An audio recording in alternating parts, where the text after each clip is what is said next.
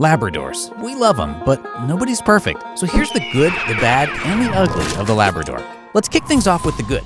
The Labrador, also known by their government name of Labrador Retriever, comes to us from the Canadian province of Newfoundland and Labrador, hence the name. And just like the Canadians who developed the breed, the Labrador couldn't be more pleasant and accommodating, eh? Thanks to their charming, loyal, and eager-to-learn nature, the Labrador is the world's #1 pick for guide dogs for the blind, a role with training so rigorous that even in labs, only about half of all dogs manage to finish training. And if you're big fans of the ocean, we've got some extra good news. The Labrador is the dog world's top swimmer, thanks to their wide tail and webbed paws.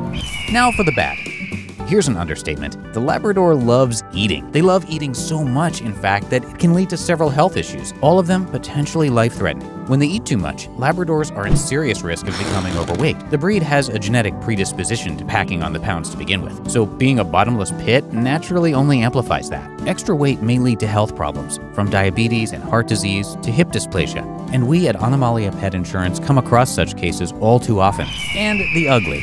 Labradors are chunky boys and girls who think they're gazelles. Naturally being extremely rambunctious dogs and being chronically full of joie de vivre, Labradors have an innate and problematic tendency to jump on strangers in the street, send glasses flying from tables with their tails, visiting every family within a mile radius on the beach, and on it goes. Simply put, this dog is filled to the brim with good intentions. With the Labrador, obedience and etiquette training is nothing short of life-saving. For more information on the Labrador and many other dog breeds, visit Animalia's Breed Index. You can filter by size, adaptability to training, shedding level, kid and pet friendliness, and more parameters to find the perfect dog for you. But most important of all, it doesn't matter which dog you choose. Animalia will insure them, regardless of race, color, or breed.